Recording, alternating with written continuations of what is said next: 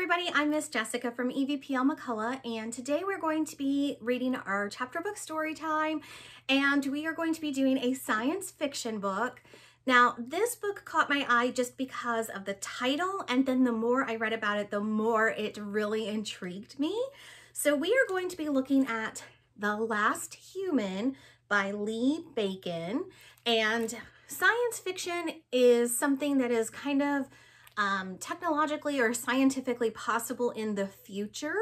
So obviously this cover has a robot on it. There's a spaceship up at the top. And just the title alone, The Last Human, has me really interested. Oh, and then we have Harper here visiting us. Now I will read the back and also the inside cover because I think they both have really interesting parts to them. The last human vanished from Earth 30 years ago, but much of their civilization remained. I gained my first glimpse of it on day one as Parent 1 and Parent 2 led me through the crumbled ruins of humanity, the empty shell of a gas station, the charred skeleton of a grocery store, decaying walls, broken windows. I looked out across the landscape of abandoned buildings. Why is all this still here? Why not bulldoze these structures? They serve no purpose. That is where you are wrong, Parent 1 replied. They serve a very important purpose. They are a reminder.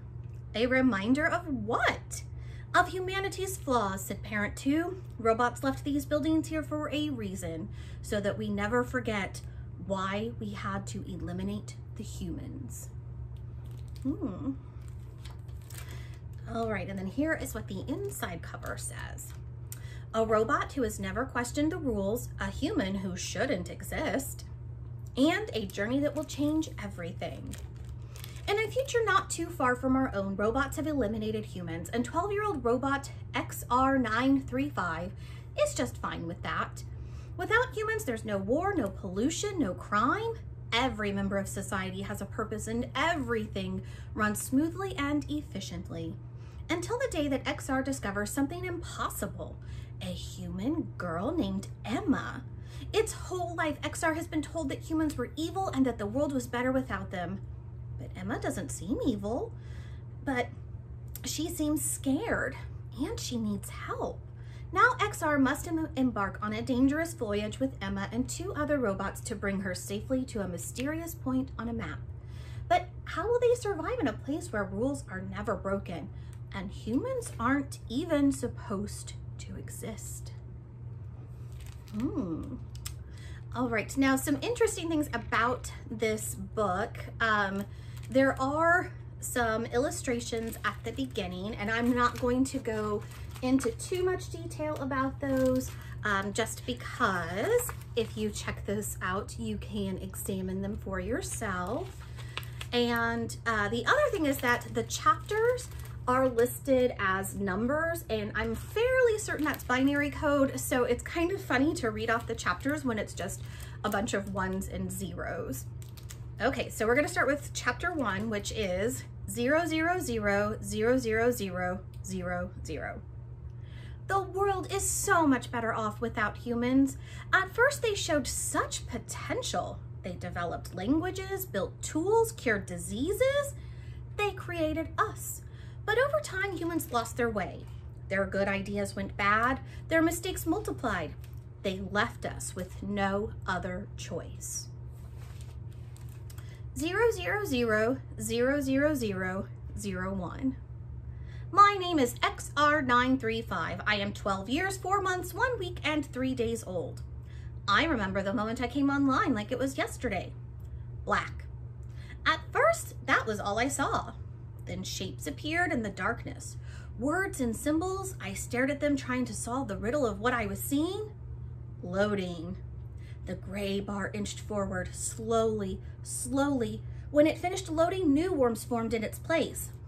Run diagnostics. My brand new brain buzzed with questions. What were the diagnostics running? And why was it taking them so long to get there? 3 minutes and 42 seconds later, I heard the sound, a gentle hum vibrating through my operating system, and I got my first glimpse of the world. 0000010. Hello, world! I blinked into existence inside a large windowless cube. The walls were made of smooth metal. The air was circulated by a fan nearby, near the ceiling that breathed a steady Something inside me knew where I was. I was home. A door whooshed open. 2 robots entered the cube. Their movements were smooth and graceful. Their features were identical. As they gazed at me, their perfectly round eyes glowed brighter. Hold on just a moment. Harper is being a little difficult. Stop that.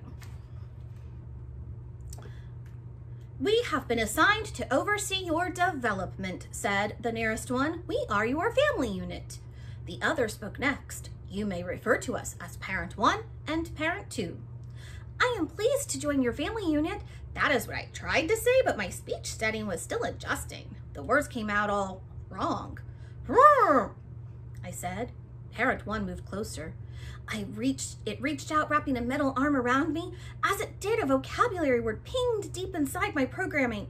Hug, verb, to squeeze someone or something tightly in one's arms. Noun, an ancient gesture used by humans to show affection. Is that what Parent 1 was doing? Hugging me? My mind was still fresh from the assembly line. I did not know the answer to these questions, and so I did what any newborn robot would do. I hugged Parent 1 back. My joints whispered as I raised my arms. My motion controls had not yet been calibrated. The gesture was awkward. Clang! Metal bumped against metal. Parent 1 froze. Its head turned to look at me. Confusion ticked beneath its smooth features. A moment came and went. Then it continued what it had been doing. Its arm reached up behind me to grab hold of a power cable. With a sharp tug, it removed the cable from the charging dock. That is when I understood my misunderstanding. Parent 1 was not hugging me. It was unplugging me. 0000011. Day 1 was filled with moments like this. Mistakes and miscalculations, accidents of programming, reminders that the world is an extremely complicated place, even for a highly advanced technology like me. The first time I tried to stand, my settings failed to adjust quickly enough. Gravity pulled me sideways. I hit the floor with a loud clang. Attempt 2 was no better. I wobbled sideways and toppled to the floor again. Attempt 3 through attempt 8 went just as poorly. I stumbled, I staggered, I bumped into walls and collapsed into a metallic heap. I lurched forward around the featureless cube while 1,000 different settings calibrated. 1,000,000 different nodes fell into place. If you did not know any better, it might have looked like I was failing, but that was not the case. I was learning. As I learned to stand, walk, grab, jump, push, pull, Parent 1 and Parent 2 watched on, their blue eyes glowed bright in the dim light at home. I practiced my speech functions too, until the words that came out of my vocal fort matched the words in my head. When I was ready, Parent 1 opened the door to our cube. Light spilled through the opening. I followed my family unit outside. By now, my movements were nearly as fluid and graceful as theirs, but when I stepped through the doorway, I jolted to a stop. The view outside home was remarkable. 000000100.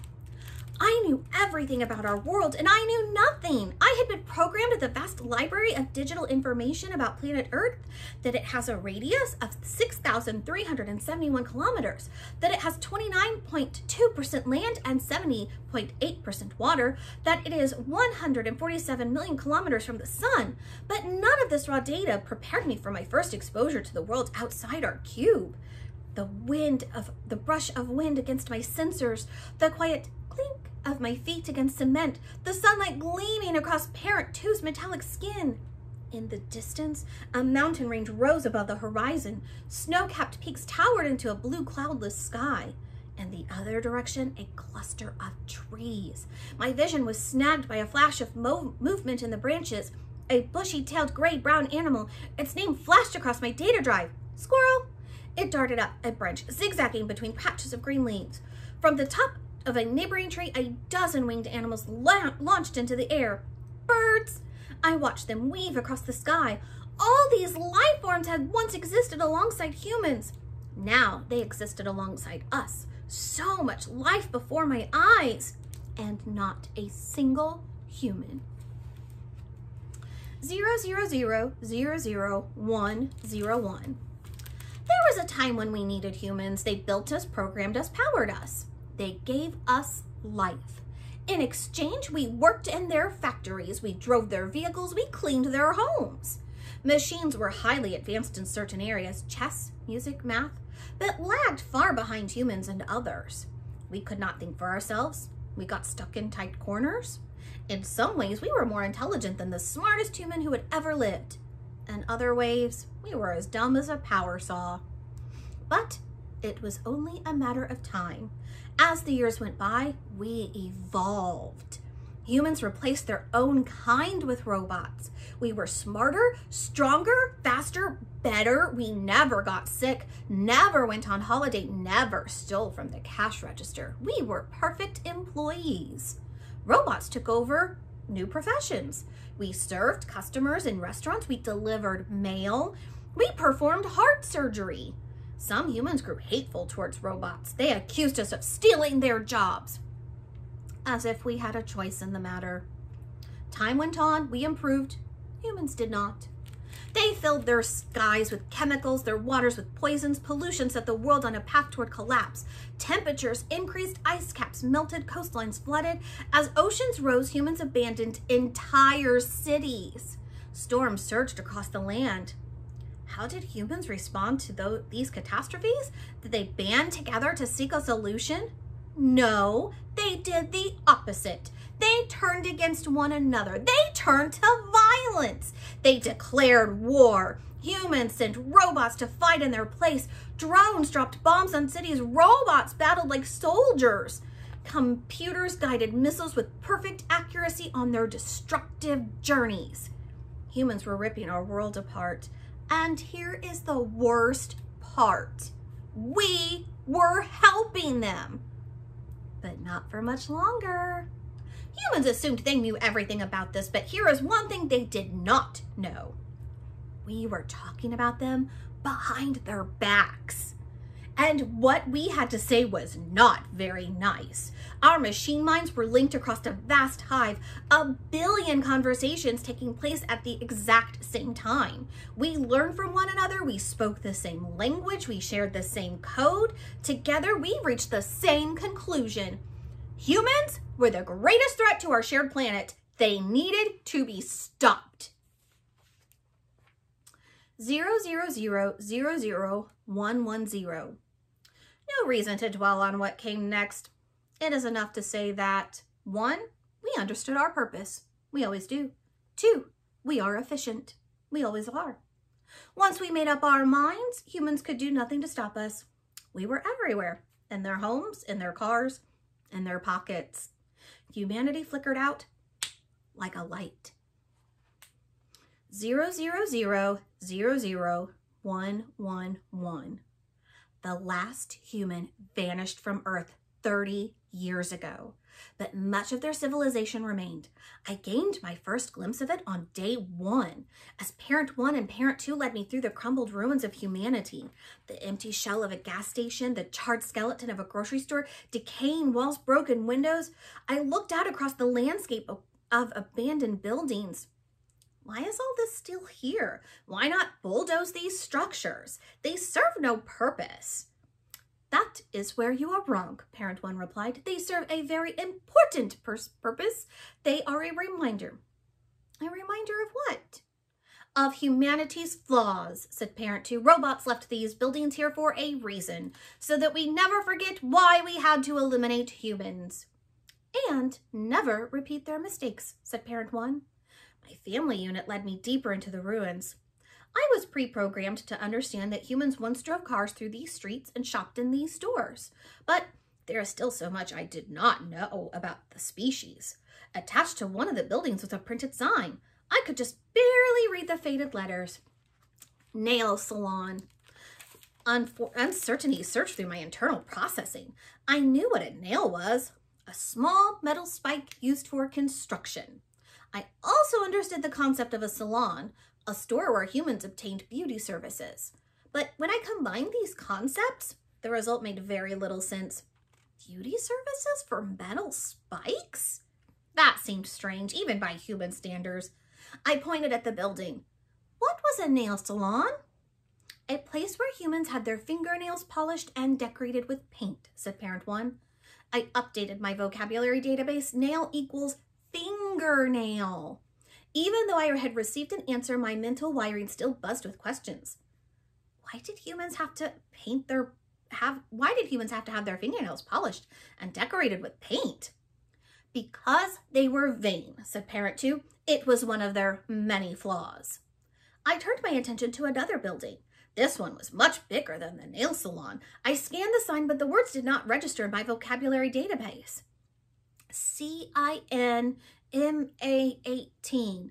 What is CINMA18? I asked. Parent 1 let out a quiet chirp from its speaker port. It is nothing without the missing letter. I did not understand this. Parent 2 explained. The letter E fell many years ago. That sign once read, Cinema 18, my software sparked with understanding. An actual movie theater. Curiosity flared across my operating system. I accessed every data file I had about movies, but something odd happened. Certain files were missing, like a book with ripped out pages. I could see a trace of the vanished files, but when I tried to view the data, it was gone. I checked again. Same result. Some information had simply disappeared. Questions hummed through my wiring. Where did the files go? Was there an error in my programming? When I told my family unit, parent 1 said there was no need to worry. Some data files about human history are unavailable, it said. I tilted my head. Why? When we took over, many files from the past were lost, said parent 2. Oh. I gazed at the cinema.